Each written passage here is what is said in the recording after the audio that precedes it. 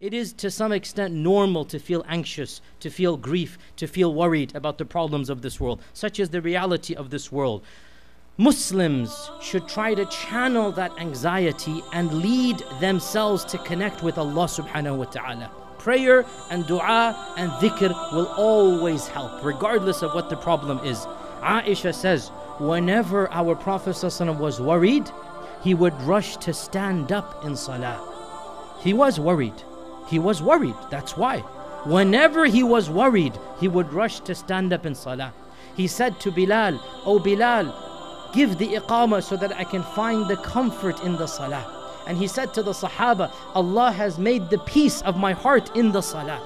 The peace of the heart comes from the salah. And yes, it is true that Allah says in Allah's dhikr, one finds the heart to be tranquil. It is true. And one of the greatest mechanisms to battle depression is dua. Dua. Dua opens up a communication with Allah subhanahu wa ta'ala. You can beg and plead. You can complain to Allah. There's no problem in that. Complain to Allah. Oh Allah, look at my situation. Oh Allah, you see how difficult this is. Oh Allah, I know you know. No problem to complain to Allah. You don't complain about Allah, a'udhu billah. You complain to Allah. When the children of Yaqub criticized their father and they said, when will you stop blabbering about Yusuf? What did Yaqub say? قَالَ إِنَّمَا أَشْكُو بَثِّي وَعُزْنِي إِلَى اللَّهِ. My blabbering is not for you. I am complaining to Allah. My grief is in front of Allah subhanahu wa ta'ala. Raise your hands up to Allah and open your heart. The best conversation you will ever have is with Allah subhanahu wa ta'ala.